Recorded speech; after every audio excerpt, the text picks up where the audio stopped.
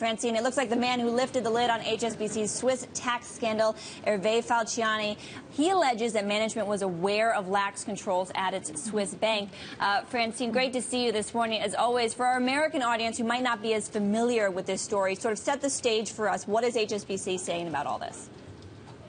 Well, Olivia, so we spoke to the whistleblower of HSBC on Friday. We had a 50-minute conversation now in the U.S. last month because basically in 2007 he stole data from HSBC private bank in Switzerland. He gave it to authorities in France. That then got passed on to the U.K. But at the same time, the U.S. were also alerted about this data breach and potential accounts that allegedly were for tax evasion. So this kind of sets the scene. This was back in 2007, but then it was brought again to the forefront just a couple of weeks ago when the press poured over this data, and indeed not only was it a breach, but actually the allegations that people were helped to evade taxes came to light. Now, I spoke to him at length on Friday, Olivia. We talked about Swiss authorities, his day-to-day life, but what really jumped out at me was that he told me that he can prove HSBC management knew of alleged tax abuses. Francine?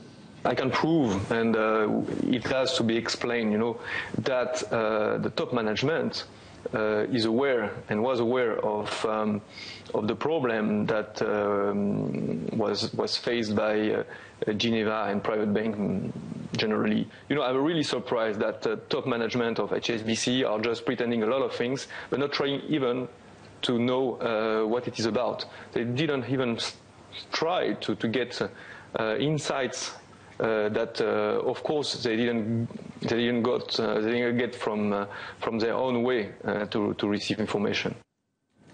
So I just want to clarify, because I did try to get out of him, and we're talking about legal issues. Falciani declined to identify any bank executives. He also declined to describe his evidence. He says he doesn't have anything signed by top management, but what he says is he can provide logical proof. Now, you ask me, what is logical proof? I don't know, but it could be something like in the way the accounts were set up or some kind of software. Francine, real basic question. Did he tell you why he did this? Was this just basic moral umbrage at what HSBC was doing wrong?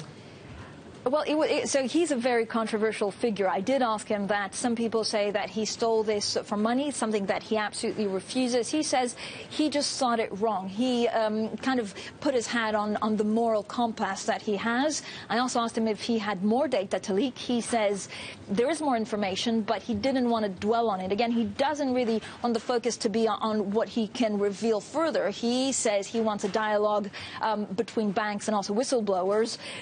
Again, he is a controversial figure. Francine, I know this is a story that has been across the front pages of newspapers all across Europe and in Asia, in fact, because, of course, HSBC has such a presence in Asia. What is the bank actually saying about this? How is HSBC responding?